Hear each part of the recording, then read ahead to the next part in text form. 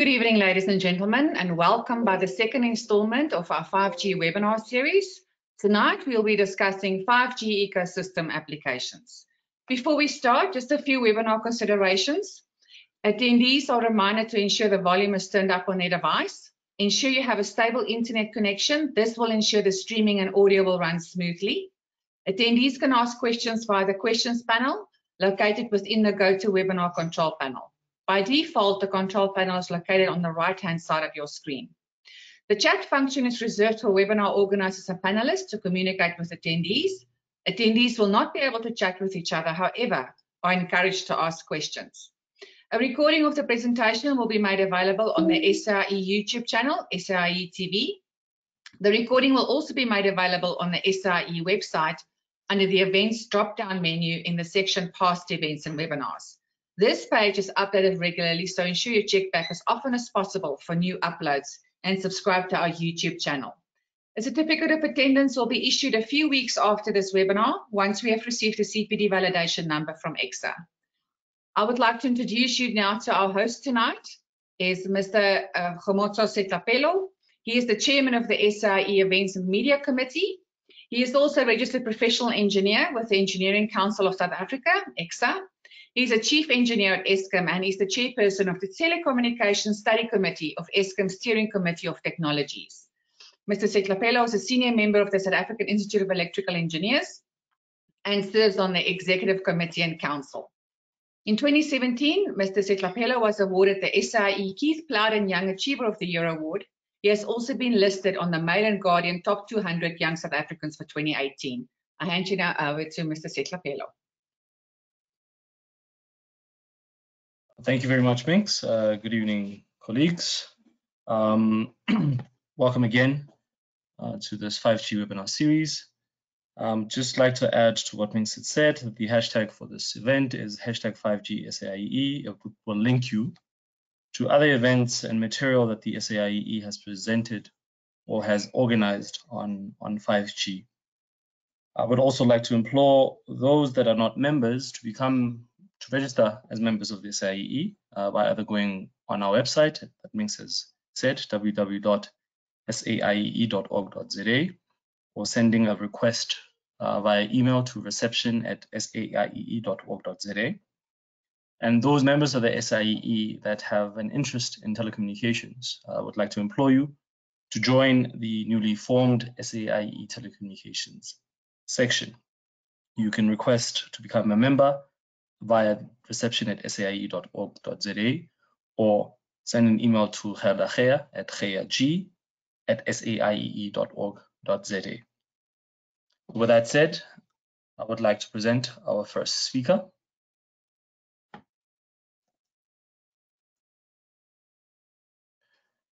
Mr. Erik Wanjala.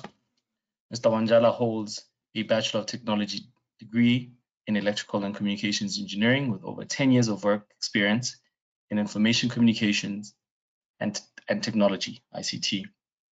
He's a registered professional engineer with the Engineers Board of Kenya, EBK, a member of the Institute of Engineers of Kenya, a member of the Fiber Optic Association and Fiber to the Home Association Africa, the FTTH Council.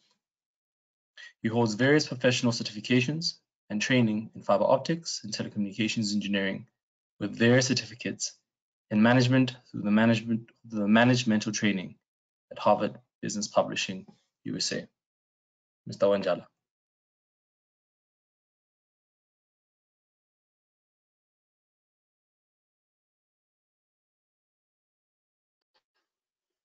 Yes.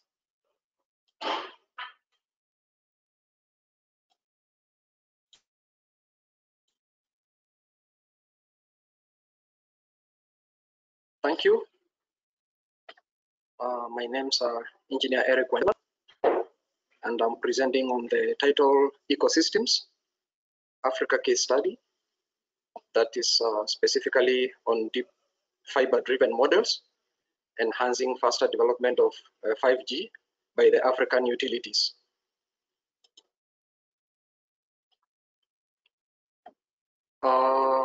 Briefly, the presentation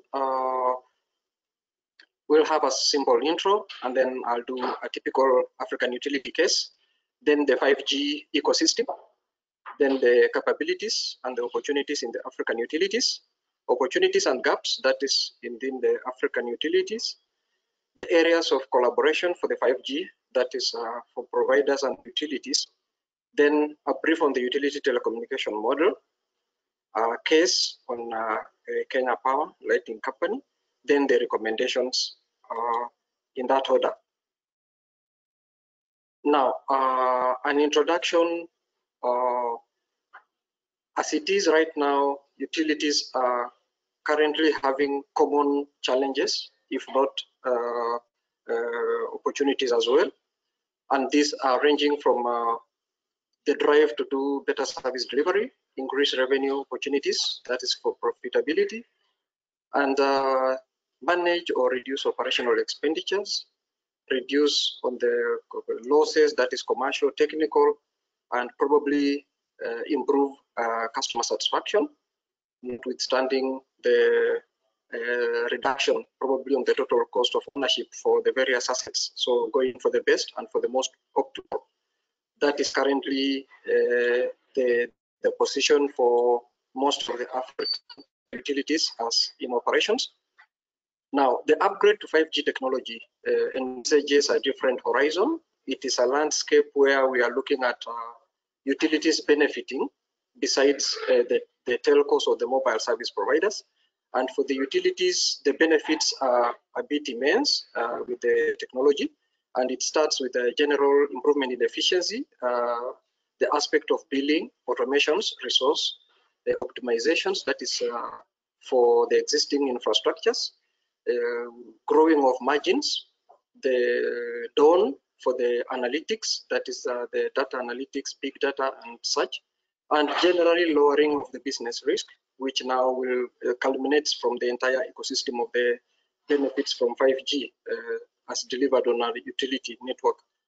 Now, 5G is expected to go a little beyond the 4G, and it's going to generate not just the people-to-people interaction, but also the machine-to-machine interaction, that is the platforms for IoT.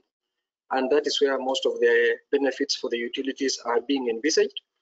And as displayed, a typical utility has this kind of characteristics. Generally, we are operating in overregulated spaces, high capital outlay, monopolistic environments or tendencies. Then we've got bureaucratic processes. And then we have got some that are too critical for the utilities, which run from the high OPEXs, low margins, aging infrastructure, commercial and technical losses that is bedeviling the African utilities. And that is in general. And for the 5G ecosystem, which happens to be one of our framework discussions this evening, generally we got the electrical in the ecosystem, that is the interaction model. We've got the electrical, those are the manufacturers of the components, which are electrical in nature, chips and wireless. We got the radio, we got the network manufacturers that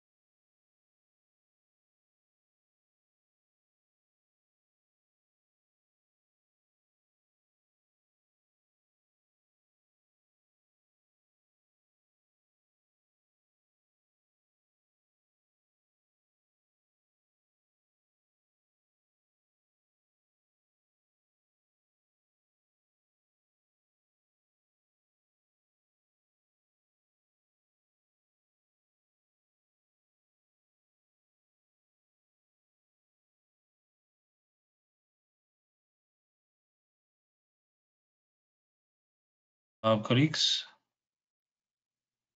it seems we have lost Erik. We're trying to reconnect him. Please bear with us. Apologies for the technical glitch.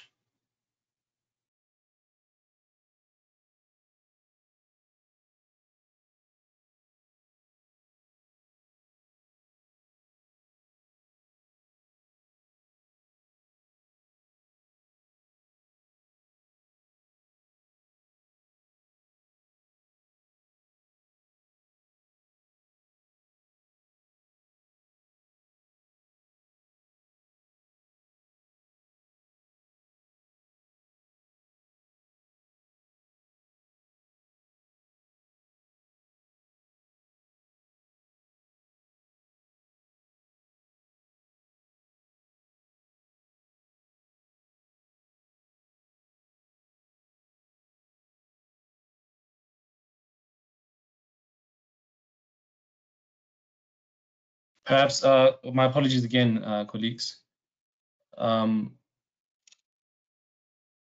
Perhaps while we try to get Mr. Wanjala back, could we start with the other presenter, Mings?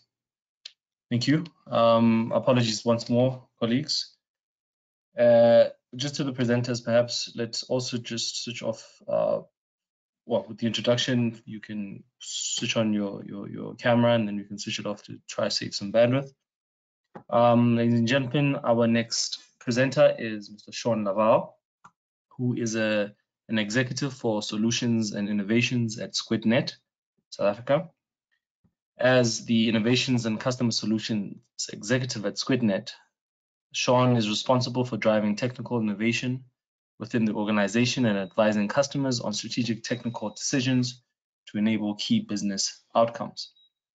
Sean has an extensive experience in both hardware and software development and has held senior positions in companies operating in the telecommunications, mining, security, and tracking industries.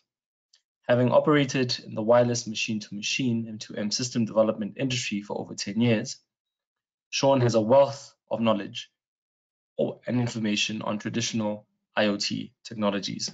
Ladies and gentlemen, Mr. Sean Laval.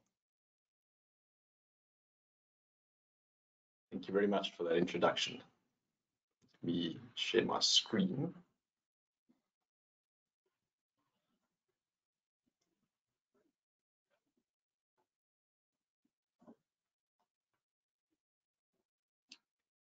Right. Can you see that? Also. Affirmative. Thank you, Sean. You can see that. Perfect. Great. Thank you very much for inviting me to this platform this evening and for that introduction. So as mentioned, I do work for SquidNet. So I'm part of the solutions team at SquidNet. Just a brief note on who SquidNet is. We operate a national radio network across South Africa, which is focused primarily on IoT. And what I want to achieve in this presentation this evening is just positioning where we see the technologies being used in terms of the utility sector and the broader IoT sector in the context of 5G, but also where we're seeing other technologies come in as well, which are complementary to 5G, and where one would look at selecting each of those technologies. Today, we have over 100,000 water meters on our network actively being used over our radio network. So we do work very closely with utility providers and contractors to the utility sector. So great, let me proceed. So effectively, what we need to be aware of is that IoT devices, and I categorize the utility sector as a subset of IoT devices, really have different kinds of data requirements to how we traditionally use data in terms of our phones, in terms of our computers, which are very downlink intensive. They need high bandwidth. Whereas in the IoT world, most devices, in fact, the vast majority of devices require less than 1 megabyte of data per month in order to be effective in their primary task. To give you an indication, if you had a tracking device, for instance, that needed to send one message every 10 minutes, that uses just over 1 kilobyte per day. So what we've done effectively in previous years, up until recently, is we would, for instance, use 2G networks. We would open large pipes, large data pipes of 115 kilobits per second, and then send a few bytes over it and then close it. Very inefficient in terms of energy, very inefficient in terms of bandwidth and cost. And what we've seen is some evolution in that space quite rapidly, particularly over the last 5 years. And what we have is sorry, let's move my screen to the bottom. So what we have effectively is several different technologies that we see in the ecosystem that is addressing a multitude of applications, from the utility sector through to logistics, tracking, security sector. And what we have here is a depiction of where these technologies fit in. So right at the top there, we have 5G, 4G, 3G, your traditional cellular-based technologies, very good for high bandwidth, very reliable communication, but they are costly. They do consume large amounts of energy, not always optimized for instance, the utility sector, where sometimes it's very cost sensitive, it's very power sensitive if you start thinking about things like water meters. So other technologies are also required. And just below that, we have LTE category M. So that's then using the same infrastructure that's been deployed for 4G, but different kinds of mechanisms which make it slightly lower power, but still using the same infrastructure. And then we get to the bottom three tiers, which really are focused towards things like the utility sector. So in the middle there, we have narrowband IoT, which is an offspin of the LTE standard. And effectively this, when we start to talk about 5G in the utility sector, we're largely talking about narrowband IoT. And I'll go into that in a bit more detail during the presentation.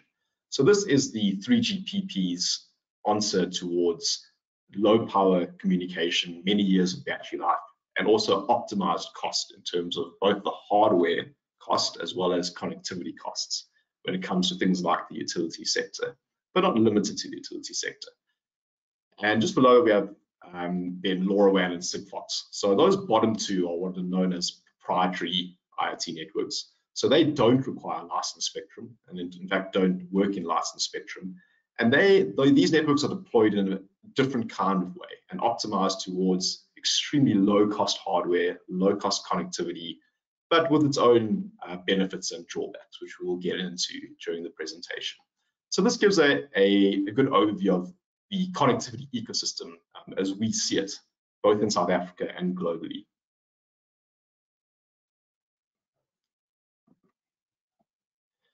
So what is a low power wide area network? So we spoke about NB-IoT, LoRaWAN, Sigfox. To some, you may be familiar with this term, but to others, it may be the first time that you've come across it. And effectively, this diagram here positions it quite nicely with respect to technologies that most of us are more familiar with. So if we look at the y-axis, we have range or transmission range.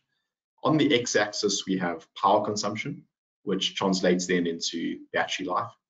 And up until recently, about the last 3 to 4 years, if one wanted to deploy a solution nationally without deploying one's own radio infrastructure, the only options that were available were the traditional cellular networks. So your 2G, 3G, LTE, 5G would fit in there as well.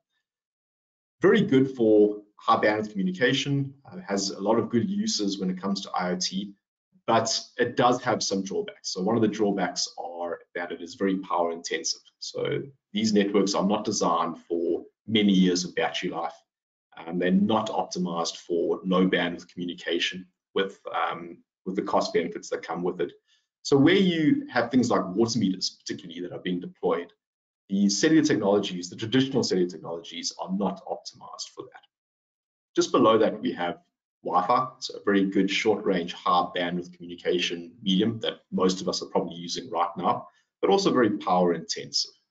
And then in the bottom left, we have things like Bluetooth, Bluetooth Low Energy. But what's never been available until the emergence of low power wide area networks is this top left-hand quadrant, where one can effectively today get Bluetooth type power budgets or battery lives with national coverage in the order of the cellular networks.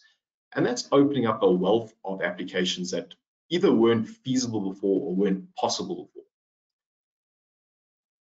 In the words of Andrew S. Tannenbaum, the great thing about standards is that there are so many to choose from. And it's no different in the space of low power wide area networks, which is a good thing because it does show that this is a quadrant that is here to stay. And there's various different technologies that are competing in this space. And I will focus on 2 of them in this presentation.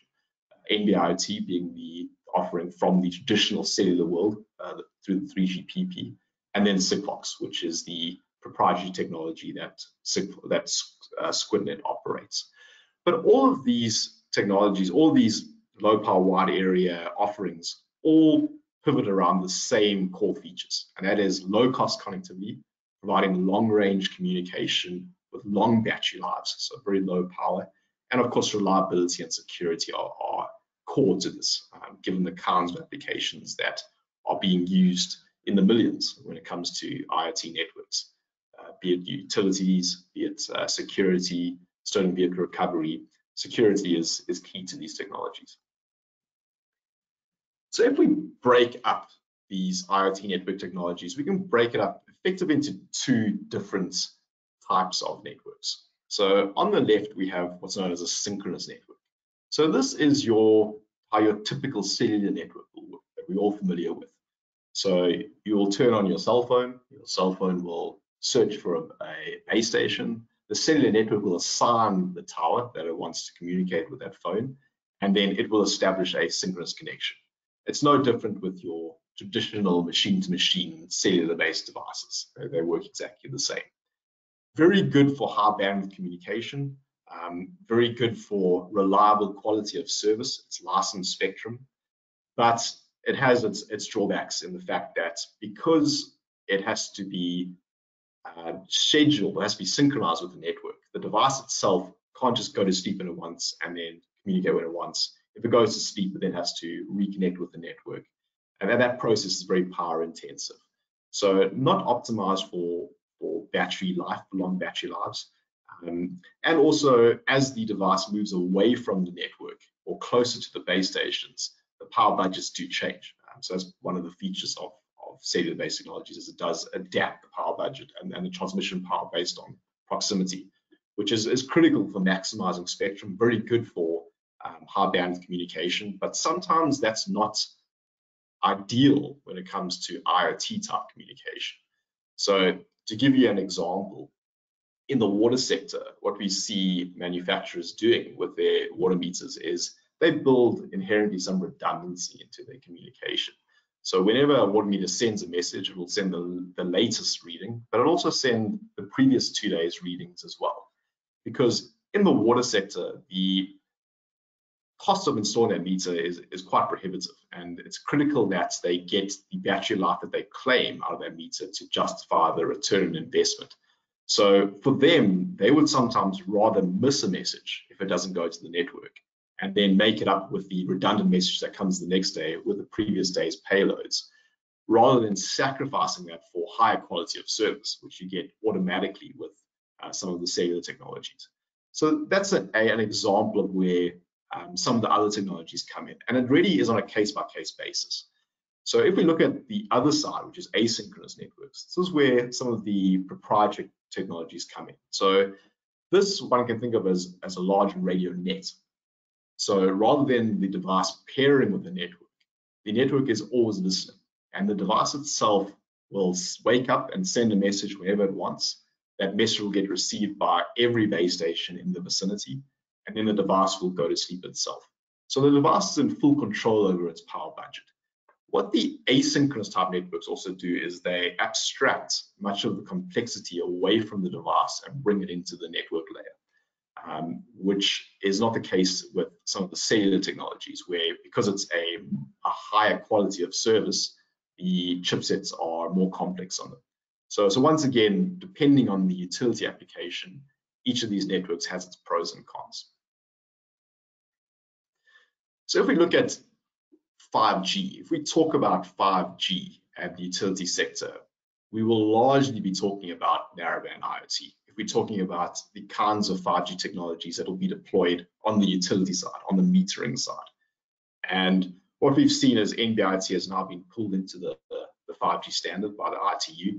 So it's supported by the Evolved Packet Core. And this is their answer then to low power communication.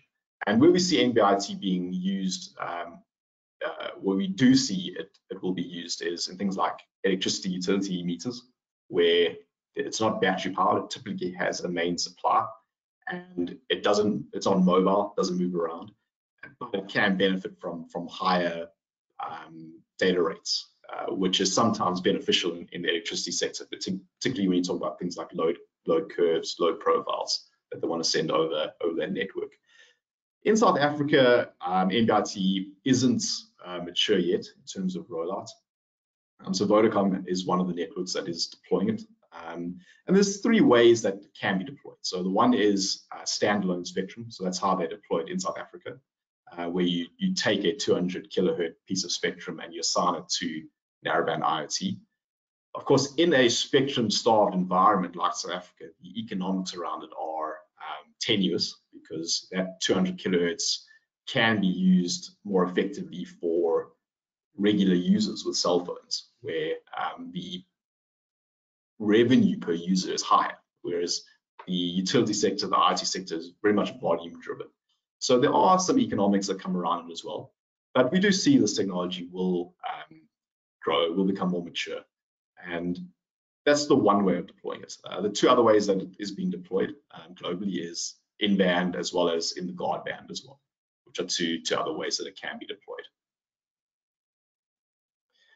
If we then turn to the proprietary networks, so if you look at something like Sigfox, operates very differently, and in fact they position themselves as a 0G network, because in many cases IoT deployments and utility deployments do not need high power, or do not need high bandwidth. What they need is they need coverage, they need many years of battery life, it needs to be cost optimized, and as long as it can get the critical information that it needs daily or hourly, that serves its purpose. And how something like a Sigfox network works is you can picture a large radio net. So today, as Squident, we operate over 1,500 base stations nationally. And effectively, it's a large radio net that's always listening for messages.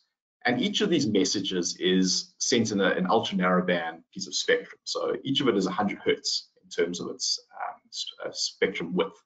And what that translates into is, because it's using the ISM band, it uses the 868 megahertz industrial scientific medical band in South Africa, it has to conform to certain rules. So you may not send more than a certain amount of messages per day. But what it does is it sends that message in a very small piece of spectrum. So everybody is capped at 25 milliwatts. So you may not transmit higher than 25 milliwatts or 14 dBm for fair usage. But because it sends it in a very narrow piece of spectrum, that translates into a high power spectral density, which effectively translates into longer range for that network. And effectively, the Sigfox network, and in fact other asynchronous networks, operates on three pillars. So particularly Sigfox operates on these three pillars, which is frequency diversity, time diversity, and spatial diversity. So how a Sigfox message is sent is the device will wake up, it'll send a message, and then repeat that message on a different frequency, and then repeat it a third time on another frequency. And effectively what that does is, if there is interference at a certain time, it'll get around that in the time domain. So somebody, for instance, opening their garage door. If there's interference in the frequency domain, so somebody, or in the time domain rather, so somebody holding down a button, a key fob on their car remote, for instance, it can get around it in the frequency domain. But the biggest factor that is disruptive that hasn't been available up until now is the third pillar, which is spatial diversity.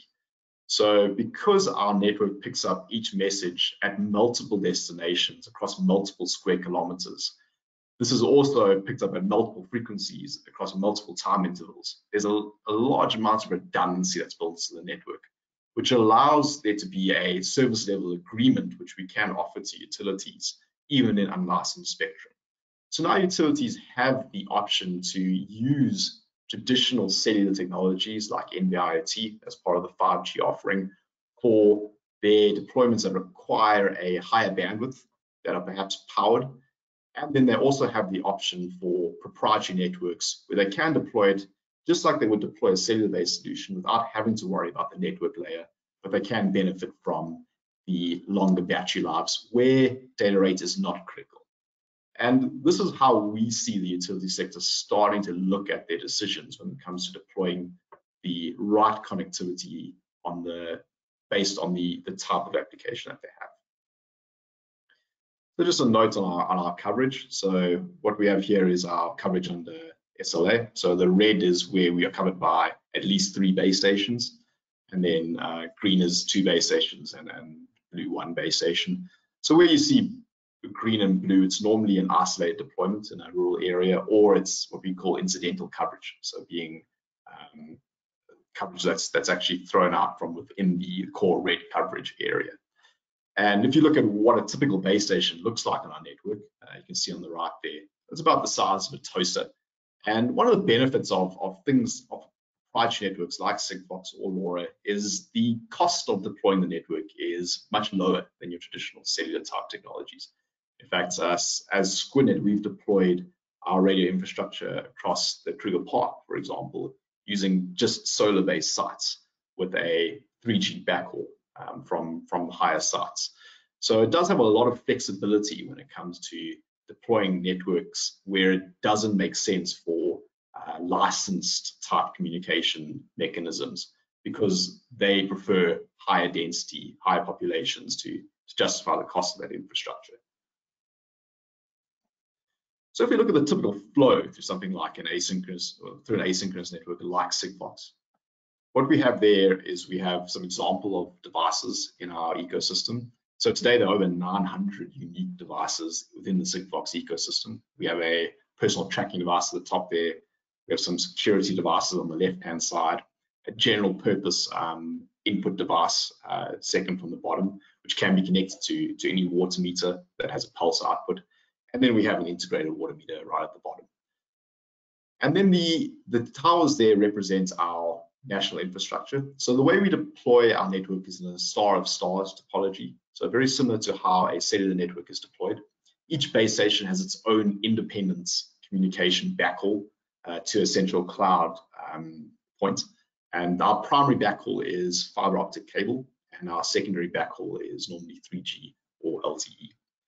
And how it will work is the devices will wake up, they'll send a message. That message will be received by the nearest base station within the vicinity. But simultaneously, that message will also be received by every other base station in the vicinity. So I mentioned at least 3 in terms of how we deploy our network, but typically within urban areas, you'll find it being picked up by 6, 7, 8 base stations simultaneously at 3 different frequencies. So a lot of redundancy built into it. Of course, only one repetition is passed through to the end customer, so they don't have to deal with handling all those repetitions. I mentioned that the devices have full control over their sleep cycle, and that's critical to getting the return on investment, which is so important to the utility sector, where the devices not only have full control over when they send the message, but the link budgets are very predictable. The power budgets are also very predictable because they don't change based on the proximity to the base station.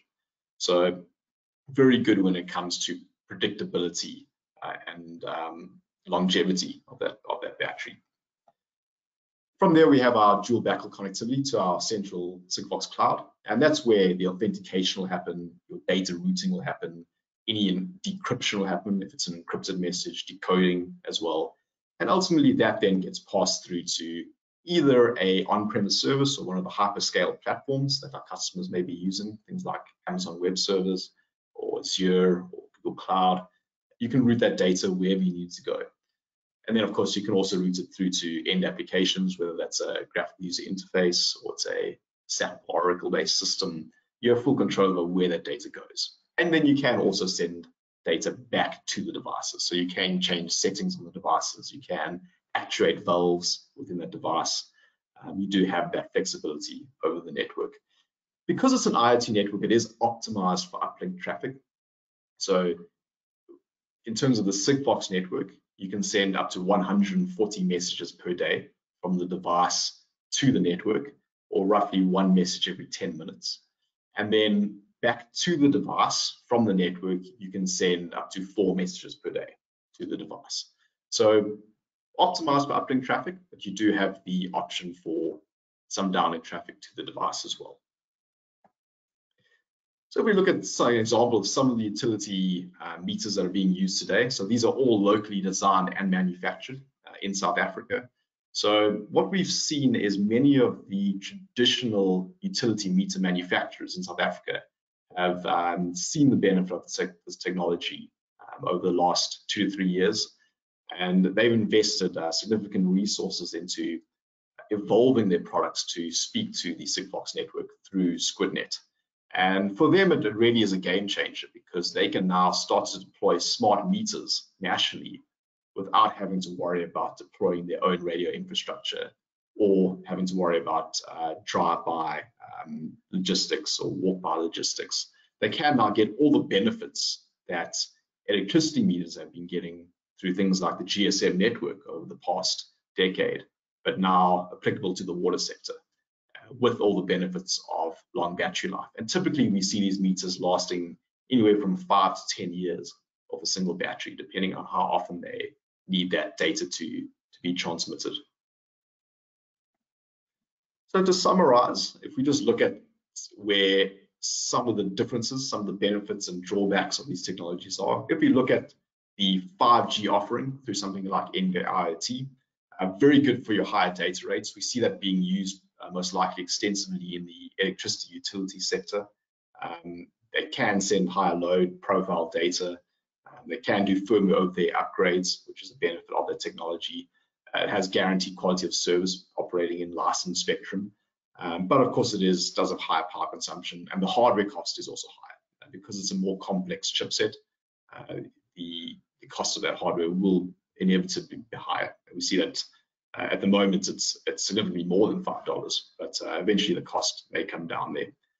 And at the moment, coverage is a challenge. So that may or may not be resolved in the coming years, but it certainly will find its place in the utility sector. That's our belief. And then if we look at something like Sigfox, very low cost in terms of the hardware, uses very simple chipsets that have been amortized over 2 decades, similar to the kinds of chipsets that are used in garage door remotes or in car key fobs. Doesn't require complex hardware, very low power consumption. It's optimized from the network down to the protocol to be optimized for low power, of course sacrificing high data bandwidth to get that. But it does today have extensive national coverage through SquidNet, and we are seeing commercial deployments in the utility sector as we speak. What I didn't mention as well is it's also very resilient to jamming, so not so much a concern in the utility sector, but it is very beneficial to things like the stolen vehicle recovery sector, where because it's an asynchronous network, it doesn't need permission from the network before it speaks, which is effectively the basis of radio jamming, where the receiver itself is jammed in a vehicle, for instance, so that device can never hear the network and it can never speak, if we think about something like GSM. Whereas in a Sigfox network, the device itself just wakes up and sends. It doesn't need permission from the network. So we are seeing the technology being adopted by multiple verticals, which has a benefit for the utility sector as well, because what we operate is an open access network where the costs are amortized across multiple sectors. And the utility sector itself doesn't have to bear all those costs itself. There are some drawbacks, of course. So you are limited to lower data rates, limited to 140 messages per day, which is fine for the vast majority of IoT applications. And in terms of communication, you can't communicate immediately over a Sigfox network down to the device. So the device itself can choose to communicate whenever it wants to. It has full control, but you can only respond to the device as a response to the uplink. So for instance, if we look at something like a water meter, the water meter will say it detected a leak. It'll wake up, it'll speak to the network, and then once the message comes in, immediately the network can say, okay, shut the valve off. But you can't just open a port to the device like you can, for instance, in some of the GSM technologies, which has its benefits and its drawbacks. So Sigfox is not optimized for immediate control applications, where you have to initiate communication to the device, but in the same time, it has a built-in firewall. So you can't hack a Sigfox device like you can, for instance, some of the TCP/IP-based devices.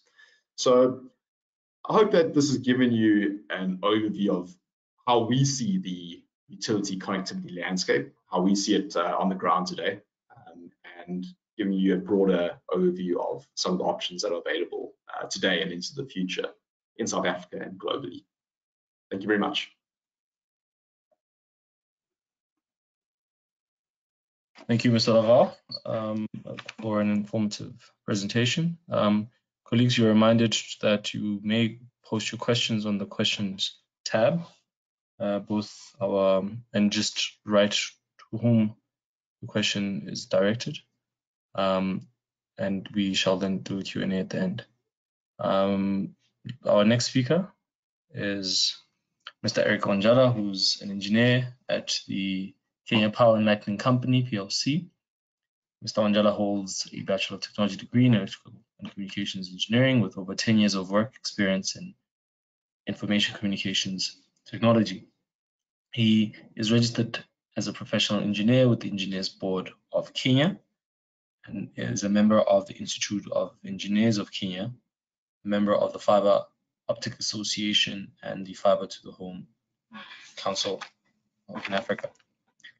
He holds various professional certifications and training in fiber optics and telecommunications engineering with various certificates in management through the Management Training at Harvard Business Publishing in the USA. Mr. Wanjala, let's try again.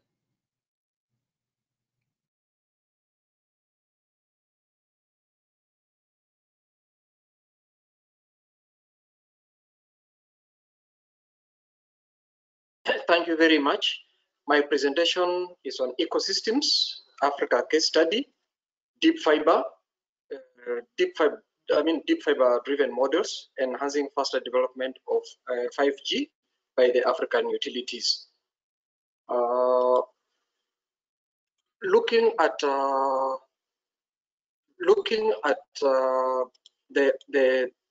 African development in terms of broadband connectivity and adoption, we've not been in the best of lanes, although there's been appreciable efforts by the telcos to realize a connected Africa. And therefore, this presentation has been premised on what is it that we can do to benefit or to optimize existing investments in form of assets held by the utilities and the collaborations with the telcos to realize a faster transition to 5G, if not a mobilization to the same in a cost-effective manner. So the contents briefly are an introduction, typical African utility, 5G ecosystem, 5G capabilities and opportunities and gaps, areas for collaboration with 5G providers and utilities, then the utility telecom model. Then I got a case for Kenya Power and Lighting Company PLC, and briefly the recommendations therein. Now, introduction are that utilities are currently driving at improving on efficiencies, growing the margins, and minimizing the losses, and trying to achieve the best customer satisfaction available. However, within a very strong regulated space and the competition that is coming in from all over the place, most of the utilities tend to find this a hard road to deal. And therefore, this presentation will not only focus about the technology in there, however, it will also look at the cross-institutional collaborations that can also enhance opportunities for diversification and probably what the next level of an African 5G scenario should be. 5G changes the landscape, improvement in efficiency, that is for billing, automations, operations, resource optimizations, growing of margins, introduction of a new dimension or a paradigm to data analytics to drive the decisions. And finally, the 5G brings in a new dispensation that besides interconnectedness of people, that is to communicate, it also delivers machine-to-machine platform for communication that is under the IoT.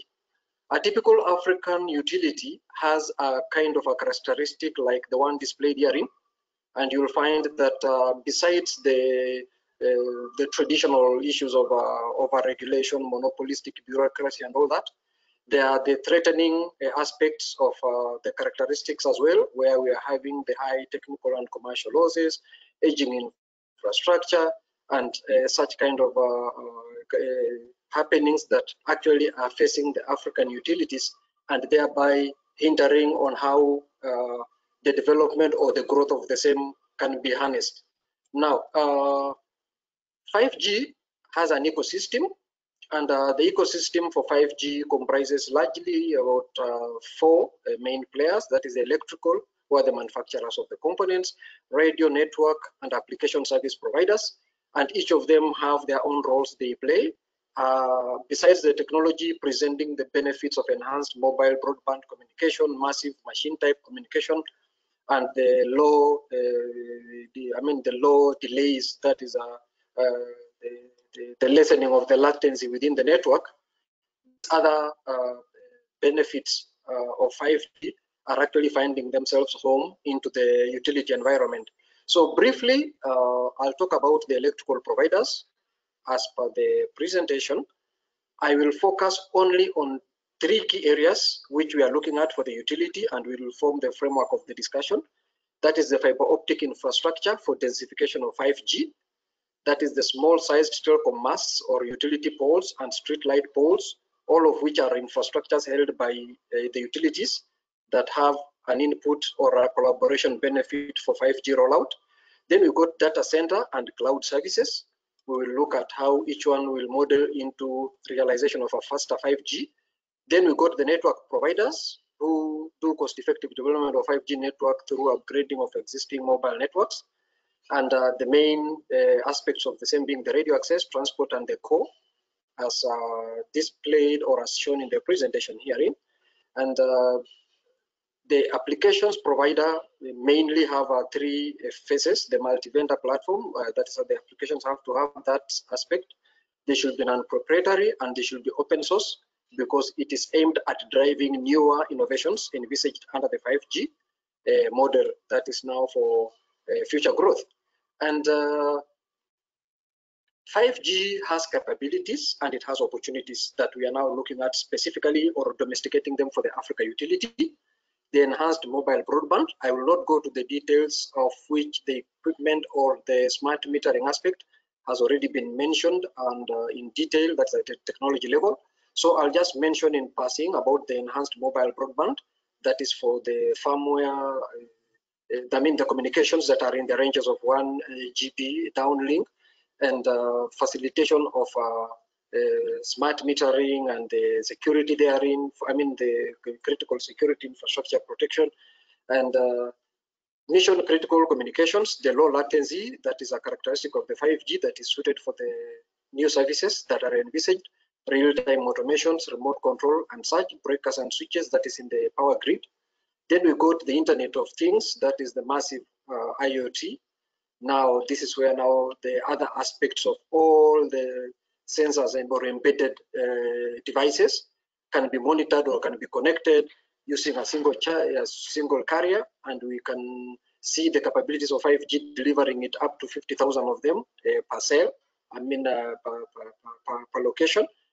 And the opportunities and the gaps upon which the 5G is creating for the telcos, for the power utilities, actually are mainly in the area of, say, how do we capture the benefits of this new technology of 5G to either improve on our existing strengths or turn our challenges and threats into opportunities using this rollout of 5G, and how best can the utilities then utilize the same 5G or their inherent potential or capabilities to enhance a faster realization of this.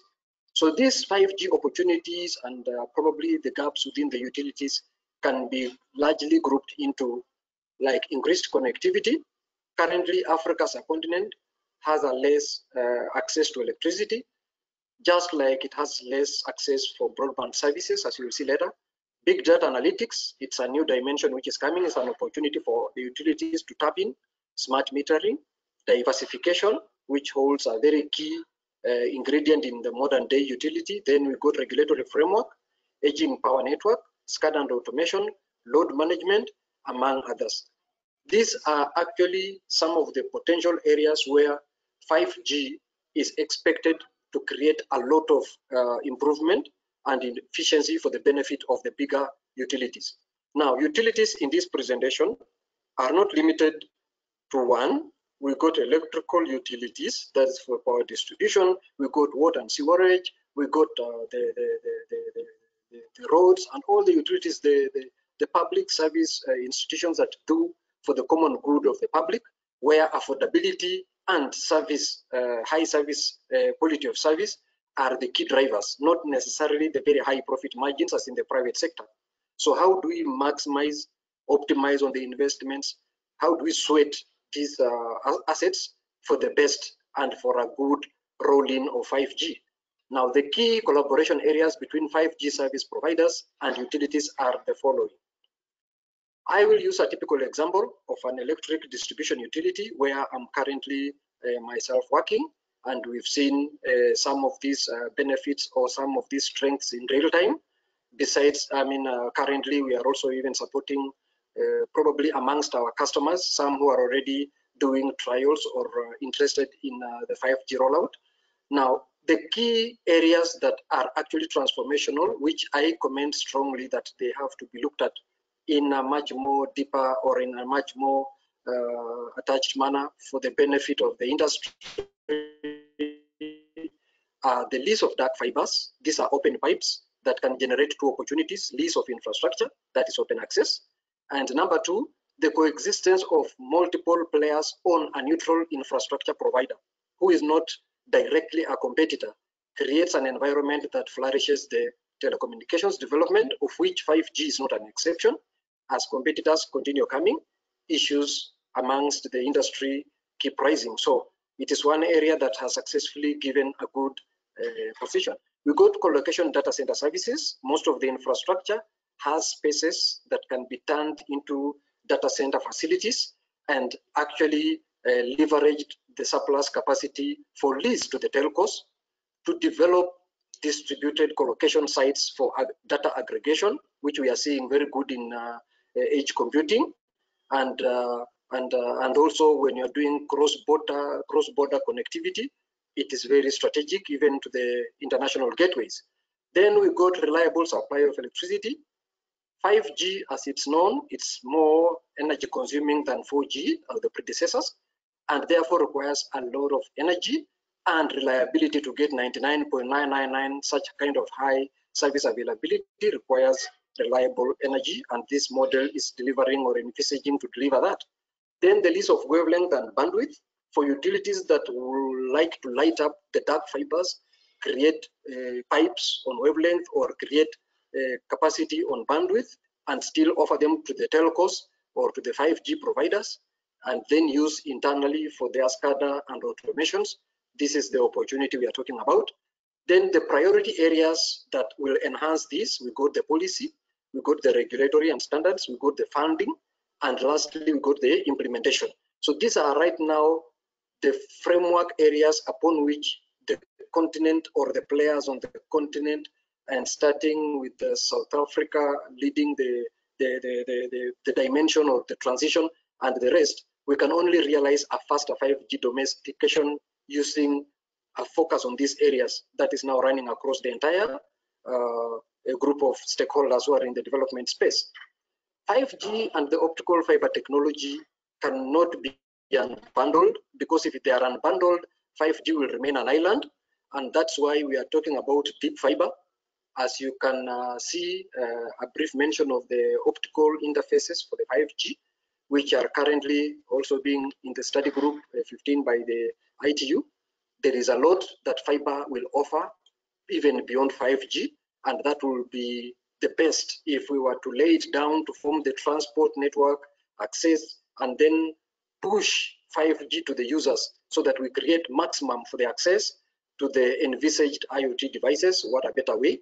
Electricity access rate in sub-Saharan Africa, as you can see, we are way behind, and there is much that needs to be done. And the existing infrastructure plus new infrastructure holds a lot of potential for 5G development. Densification of 5G will easily be propagated on an easily acquired, cost-effective, green compliant broadband infrastructure. And this one is easily being gotten by deploying fiber optic technology in the aerial power networks. Very easy, fast to deploy. That is, the reaction times are very fast, both in the pre-implementation and in the post-implementation for support. You get a lot of benefits in this. Now, when you look at, for example, one of the typical initiatives by the World Bank, that is to see how they can make universal access for Africa. plans to develop 250,000 kilometers of infrastructure, connectivity of about 250,000 4G base stations, and probably such kind of huge investments. A good portion of this, or if it is developed alongside existing infrastructure, as they choose the locations for the base stations, convert all the new power lines to come with utility telco. Let it come with the fiber optic technology, connect the base station, give it the power it deserves, sink in the broadband connectivity, let the users benefit as we go to another site. Let's not probably delay. If we can get it one-off, then the other options of broadband connectivity to the same site will act as redundancy, because the aerial option has largely been found to be a lot cheaper and faster and environmentally friendly when it comes to deployment. Anyway, most of the telecommunications will rely on energy, and this one becomes a better way. So there are models under the deep fiber, based on the fiber to the home, fiber to the cap, FTTX, as you can see in figure 12. And this one is one of the best examples of how fiber can actually act as an integration broadband infrastructure aimed at creating broadband speeds that are currently not confined into the future. 5G, I repeat again, being one of the beneficial technologies that will sweat these capacities as we progress. Then we have a utility telco model. In summary, that is in the operations. We've realized 99.99% contracts, even on leased infrastructure. We got low mean time to restore, ease of repair times. We got ease of visual fault location when you're doing aerial surveillances and all that. Faster service launch. On the development aspect, to do aerial fiber per kilometer probably is almost a third of an equivalent underground. And these little or these low costs of infrastructure development are the ones that are carrying affordability to the end user, what we are currently advocating for. That is the least total cost of infrastructure ownership. Already acquired waylifts to do power line carries an extra benefit, such that when you deploy the broadband network, you don't need an additional acquisition of waylifts, as will be for the alternatives. The faster deployment aspect, the green compliance, and the integration of a fiber optic infrastructure onto an existing power line. The cost is almost a tenth of a power line, for example, and therefore you'll find that to transform an existing power line into a utility broadband will not be as costly. And to do a newer one with the integrated fiber optics will even add more value. The costs will be reduced greatly. We got a case for the KPLC diversification. This started about in 2010, and we've seen growth, probably significantly among the telcos. And the revenues, as indicated there, and estimated deployments are over 4,800 kilometers, with at least a fast growing colocation space with over 39 sites. We are currently connecting all the international gateways. We are currently connecting the regional gateways, and we are actually a carrier of carriers in the ICT sector, carrying fairly a big component of the ICT sector. And this is not limited, because now growing into the 5G space is going to create a lot more of the benefit than envisaged, because there will be demand for more power, which we need to put in our plans, conversion of existing grids to broadband utility, and all new infrastructure to be broadband compliant. That will be a good area. So it creates also areas that require further research, technology involvement, like, for example, the developers of the electric grid and all the related accessories. This is the right time we sit together. How can we make power cables composite, even on the last mile, the drop cables? Can we have them composite with inbuilt optics and probably reutilization, so that we can have least cost of deployment and support and the areas around them? Recommendations for the collaborations are that For a successful 5G implementation, collaborations are a must. Total cost of ownership must be reduced to the lowest, and sustainability has to run in the spine. Henceforth, then utilities have to change and convert their existing massive infrastructure into a revenue or alternative revenue source as they create avenue for rollout of 5G, whether it is instantaneous or gradual graduating 4G LTE to 5G. Governments and regulatory authorities in this space then have to work together, collaborate to create a framework policy that will allow this smooth transition and conversions of the grids. COVID, the current pandemic, has shown that the future runs with broadband infrastructure, and more data is yet to be unraveled and thrown around for destinations. An infrastructure strategy is required like yesterday. Connectivity or interconnectedness of people and interconnectedness of devices, given the other challenges that have arisen from the COVID-19, telemedicine, telehealth, and all the other subsets, will mean this has to start like now, not forgetting the sustainable development goals. They are still there to be met. Mobile service providers to collaborate with the power or the utility players, water, pipeline, electricity or electric distribution and access, for harnessing the current potential, conversion of the existing infrastructure cost effectively to realize the broadband connectivity to densify the 5G. Utilities to deploy optical technology, that is, it will encouraged for such. And then we got utilities to adopt a distributed data center services. We got tier 1, tier 2, tier 3, and tier 4. Tier 4 have fairly been done, but you'll find that in most African countries, strategies for the lower tiers are still left to the users. However, in telecommunication, the best model is that services have to be with the users and to the service providers.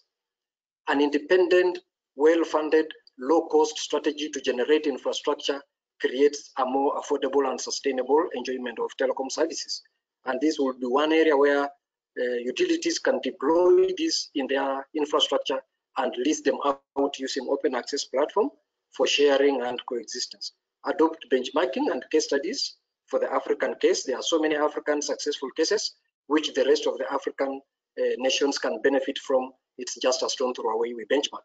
Development partners, the World Bank, Broadband Communication Commission, ITU, Africa Development, UN and the affiliate organizations, Africa Union, 2063 initiatives, and the UN SDG 17, SDGs 2030. They are more than ever relying or going to rely on this infrastructure or the broadband technologies than ever before. And what a time that this can come. Thank you so much for listening to me.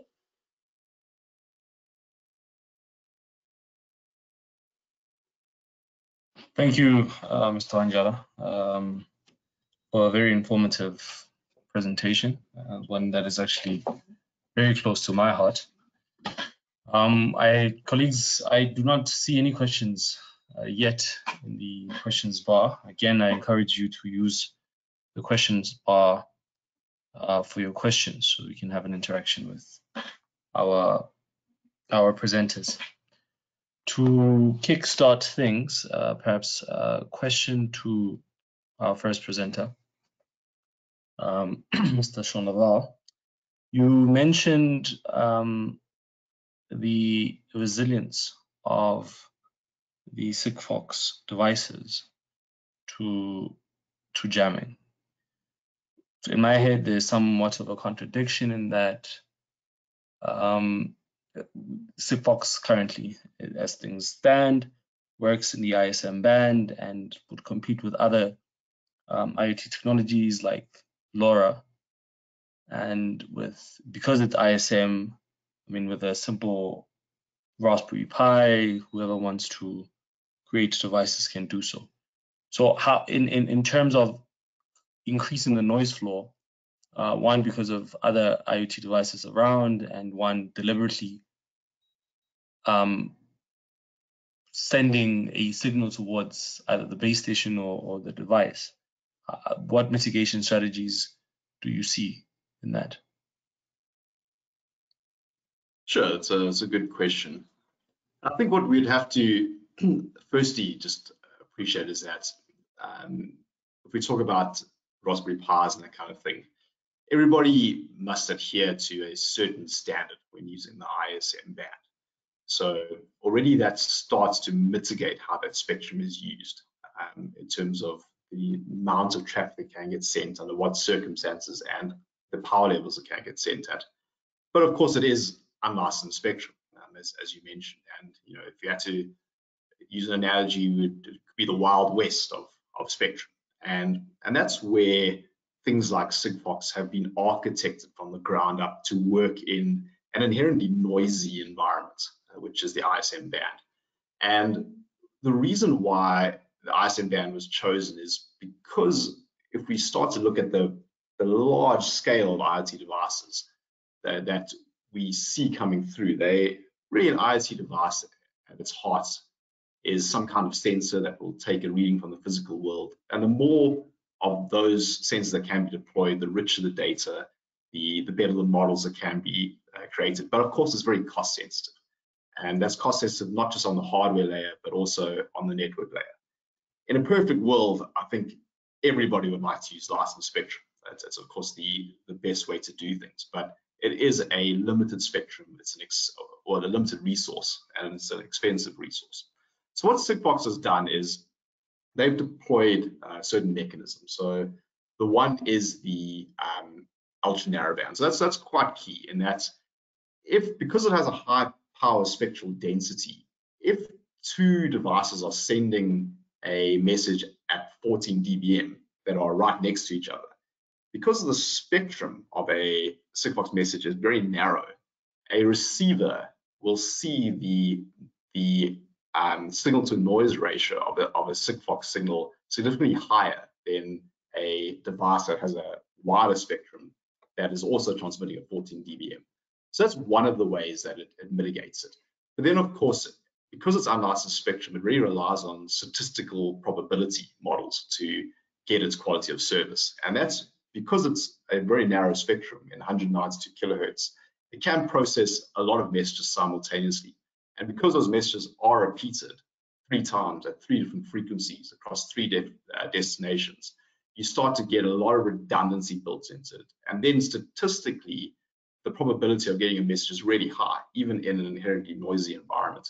And that's the reason why we can offer a penalty-based SLA on our network. It's a very different way of thinking about networks, and it has its benefits and drawbacks. But when we talk about the scale coming into IoT, it's critical that that is in place to complement the higher quality of service networks, which are inherently higher cost and low availability in terms of the numbers or the cost of the device itself, which makes sense. It makes sense in a lot of applications where you need that bandwidth, like electricity metering, but it may not make sense when you start to talk about low value water meters or even sensors, things like pressure sensors at a residential level. So really it's a case-by-case basis, but yeah, very good question. Capacity is something that's baked into the Sigfox network, and just like a cellular network can increase capacity by increasing base stations, so can a Sigfox network. So if the noise floor does become too high in a Sigfox network, by deploying more base stations, what you effectively do is up the signal to noise ratio for that immediate surrounding base of devices. So it has mitigation strategies just like the licensed type of network deployments have. No, thank you. Quite an informative response. We actually do look forward to having more IoT devices on our networks in the utility space. Colleagues, there are still no questions. I do have one though for Mr. Wanjala. Mr. Wanjala, you spoke of, I guess, the Kenya case study where you are leasing bandwidth, or you are excess bandwidth. It's not quite clear to me whether it's excess fiber pairs or it is in fact traffic that you are leasing out to, I guess, telcos. So the UTelco model that you referred to. what model are you using, and advantages and disadvantages of either selling traffic or capacity or dark fiber itself from a UTelco perspective. Okay, thank you very much for the question. We actually started off and we have been leasing the dark fibers, and two things I'll have to say about the dark fibers are that as a telco company, they are driven with time and the speed to deliver services, high quality services at that, to the customers, and they do it with service level targets or agreements. And as a utility, we are seen as a neutral player. So we are coming in as an enabler. Now that gives us an advantage in this way. If we deploy any fiber optic link between any 2 points, we have to plan and dimension for surplus capacity to be given to the industry. That is under the diversification. Now, the telcos feel that they are safe being carried by a neutral player. That is one advantage of the model. It creates that homey feel by the industry that they are being carried by a neutral player, least or no cases of sabotage envisaged or whatever. Number two, the predisposition or the deployment of the fiber optic cable above the power lines or within the power grid creates a high security aspect or notion around it, and this deters infringement, or it deters incidents of say attacks or interferences on the infrastructure as shown to other predisposed methods. Now this also assures the telcos of highly reliable infrastructure. Now I'll give an example, like if you pull or if you install a 48 fiber optic cable between any 2 endpoints, the utility can use a few number of pairs for internal use, 4 pairs, 2 pairs, 6 pairs, or even 6 cores if you are to do the strand count. And then the rest of the fiber cores are available for this open access model.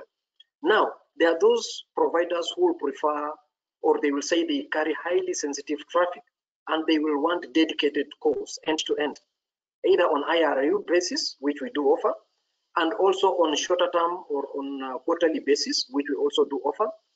And in the event there is some capacity on an existing terminal node where probably a lead capacity can be secured, it is also a benefit probably on the internal. That is to the, I mean, for those who want to look at the service provisioning between short, I mean, on short hops. So you'll find that for the fiber, dark fiber model, it has aided us to quickly carry the entire ICT players, most of them nearly over 80 to 90% we can be talking of the big players or the renowned players. And that model has given a very high service satisfaction, going by the view or going by the trend and the service test. Now, when it is comparison of lit and dark fibers, both of them have their own advantages. The lit services are good. However, okay, they have a good revenue platform, and you'll find that the OPEX can be slightly higher. If you were to compare the two models, that is the OPEX for the lit services and the OPEX for the dark fibers, the dark fibers may have lesser revenues, but much lesser OPEX. So you'll find that profitability for the dark fiber model is very competitive, knowing that even in a utility, the benefits are that reusing existing resources, human resources, the energy teams that work on the grids are also the same teams that will work and support the fiber in the operation phases. And you'll find that now it makes it even much more livable, and it creates better margins in the long run. Now, there is the other aspect which probably comes in as an enrichment, and probably into the future, there are models that probably the government or the other private players are coming on board to appreciate. Developing passive opticals, that is passive pawns, passive optical networks, dedication of now the course all the way to the splitter points, and then converging to the users. Now, there are models that coming in hybrid, where now players will not necessarily lease the dark fibers only point to point, but they want to lease dark fibers to the home. Now, for such new emerging models, which are also very good for deep fiber and, for example, the 5G densification, are actually now creating more value proposition, because they create now new business models, new lease areas like collocation aspects and in aerial units where you collocate the splitters. And they are also still creating even new operational models, some of which are creating a lot of interest that can be looked in, because they can also be replicated in telemedicine, telehealth, and they are also very good for government institutions that are spans of offices away, that is in between or interstate. And you'll find that now these are the new models which are now coming. Some of them employ the previous model of either dark fibers, and you can lease the wavelength if you're doing DWDM. And if you want to go down to the bandwidth, and then the other scope of the OPEX now comes in. And then these others that are direct dark fibers infrastructure layer 1 only, with the least OPEX, but you leverage on different models to maximize or to sweat the infrastructure for maximum margins. So it is an issue of choice, which is largely also dependent on the service providers' preferences. There are those who prefer, and where you have capacity, you provide. Where you don't have capacity, we are now picking it up as a challenge to see how we can first develop. And this is why it actually epitomizes this presentation, looking at what we've been seeing and experiencing, that utilities should run very fast with the development partners and convert the existing potential into use, because when it starts happening, the demand keeps increasing, and it's very frustrating when you cannot meet the demand of connectivity. The requests are coming and you really need to deploy faster. So it's one good food for thought that has actually made us to see if we can go to the next stage. And now we are also looking into this new area of data managed services, collocation data centers, and such kind of options. No, there you go. Very comprehensive. It is encouraging that there is actually utility on the continent that has moved beyond just concept and is implementing this model. I think there's a lot to be learned from Kenya Power. There are no questions still on the chat box, but I will ask our Junior Vice President, Mr. Pascal Mutasile, to ask his question. Thank you, moderator, sir. Good evening, the two gentlemen. Thank you so much for your presentations. They were very enlightening. Let me start with Mr. Laval. Mr. Laval, sir, the utilities companies are technology laggards by their very nature. We sort of prefer a technology to mature and prove itself in the market before we even consider implementing it in our space. Hence, Mr. Wanjala was alluding to like aging infrastructure and legacy systems that we may have in our space. These technologies have been working for many years, and they haven't really given us much reason to migrate, except for technology obsolescence. The market moves, and we have no choice but to migrate to newer type of technologies. So my question is then, why would we consider 5G, given that it's quite a new kid on the block where technologies are concerned for telecoms? Thanks, Pascal. That's a good question.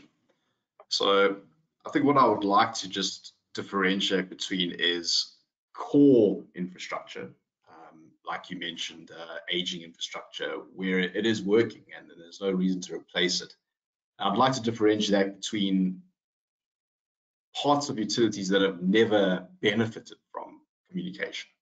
And I think that's where 5G fits in, certainly when we start to talk about the metering side of things. So of course 5G, it does have its place in the core infrastructure, like we've heard from Mr. Wanjala.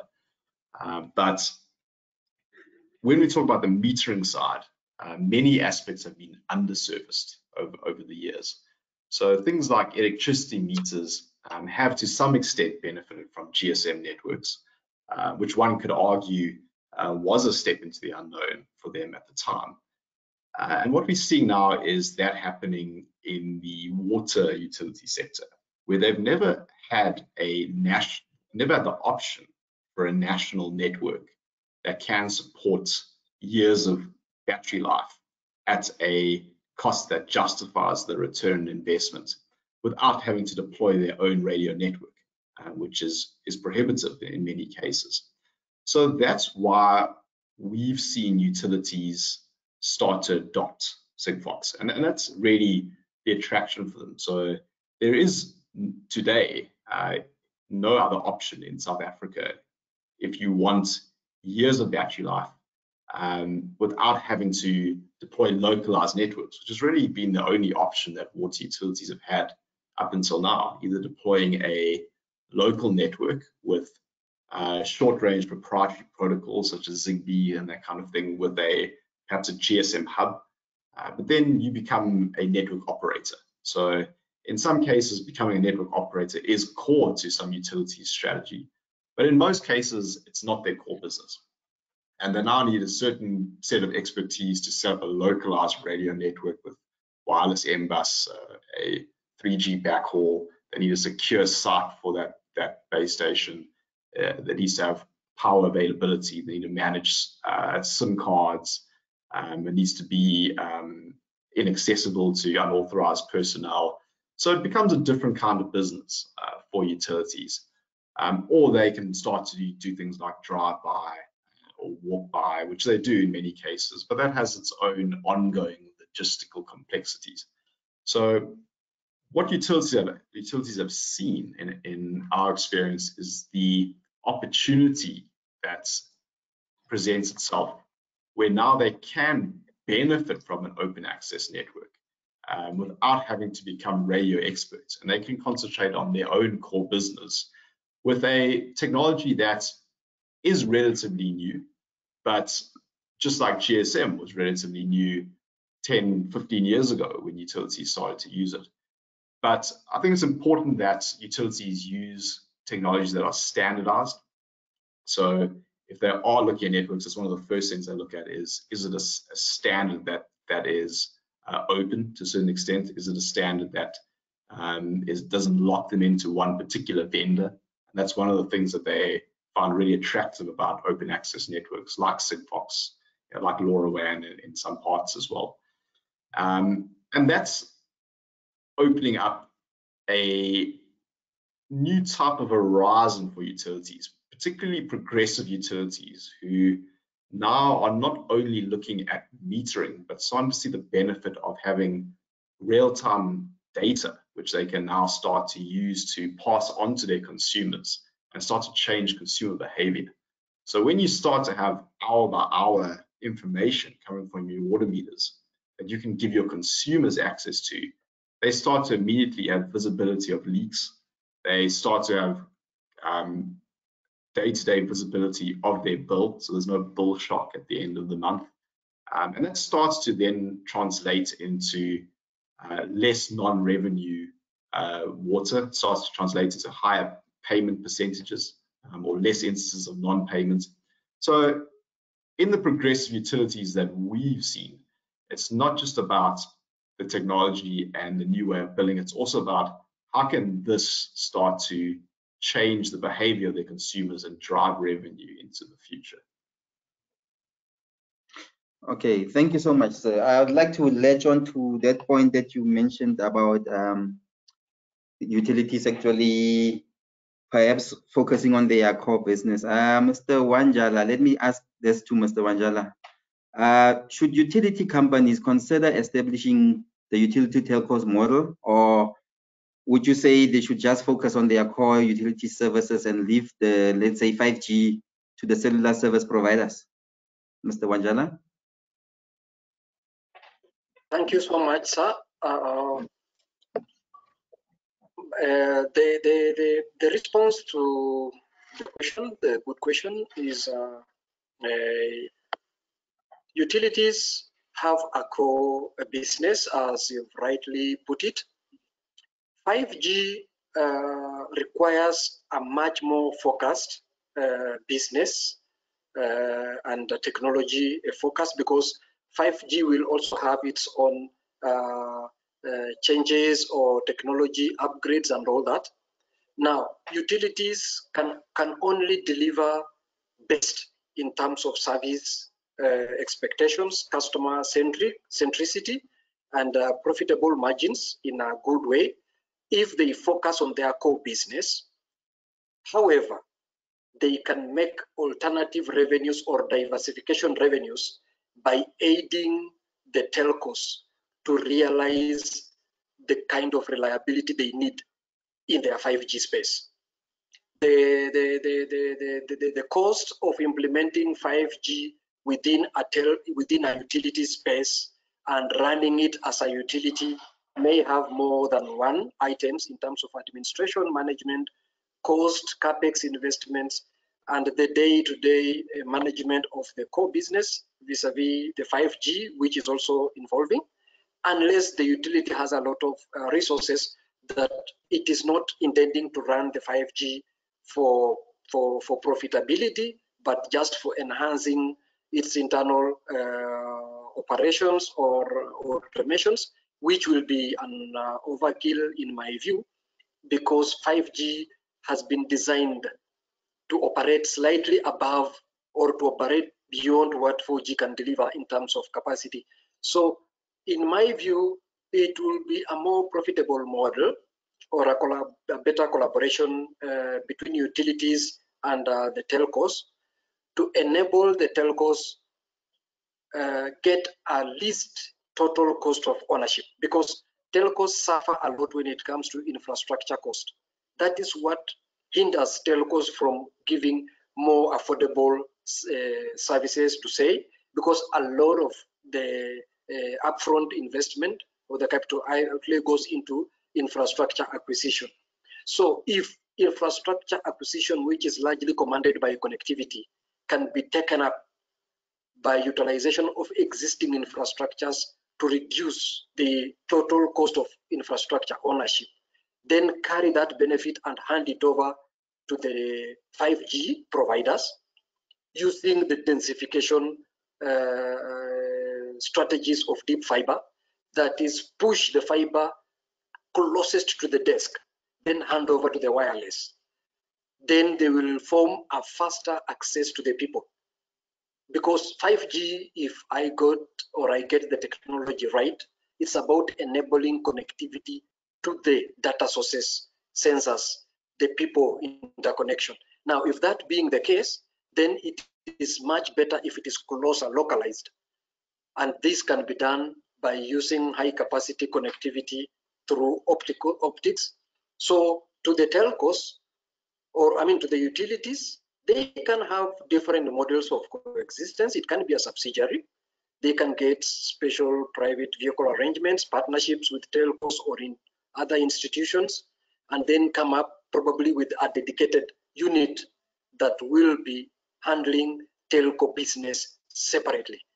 Otherwise, the current model of dark fibers is easier to handle within a utility, as a division, as a department, because it is mainly focusing on infrastructure that is being used by the utility for internal operations, which largely has a lot of confidentiality, and knowing that data is very sensitive. So there is every reason the dark fibers and the connectivity therein for SCADA, for billing and such, meter management and all that, to be within the confines of the company. However, enabling the telcos to get services to the users using an affordable infrastructure and technology, in my view, becomes a much better role that utilities can play, partnering to lease capacity to the telcos, and probably developing other models which now the telcos can benefit on, like creating for them spaces to lease data centers, the low-level data centers for data aggregation, facilitating redundancy in terms of power at the collocated sites, and also provision of, in this case, like particular, the internal towers, like the towers that the utilities develop for radio communications or emergency communications. All the surplus spaces within these towers can now be utilized by the telcos on lease models to now carry the services to the users cost effectively. So in my view, the utilities should come in strongly for 5G and any other technology as enablers for affordability and sustainability to be migrated to the end users. So the services that will be delivered by the telcos will not necessarily have that expensive component of connectivity at the infrastructure layer. Yes, that is it. Yes. No, very informative, gentlemen. We have gone slightly over time. I think this is a very topical discussion and happening in many utilities across the world, not just in Africa. So yeah, I think there is scope for us to have further discussions and looking at why open access type of infrastructure or type of models and regulations. But I think we need to, unfortunately, end this webinar. We shall look at scope for future topics in various other topics within the utility telecommunication space. To the attendees, thank you very much for attending and allowing us to go slightly over time. This presentation, as a reminder, will be uploaded on the SAIEE TV YouTube channel. Please make sure you subscribe so that you are informed whenever a new video is uploaded on that channel. Please also make sure that you follow our LinkedIn, Facebook, and Twitter pages at SAIEE for other information that we will be sharing with the public. Just again, a reminder that we have a 7 episode series. The next series, episode 3, will occur at 6 o'clock next Wednesday. Communications and an invitation will go out again via those channels and via email. Please attend. These sessions we are applying for continuous professional development points for those that are registered with EXA. So thank you once more to the organizers as well as to the presenters and to you for attending. Good night. Thank you. Thank you, sir.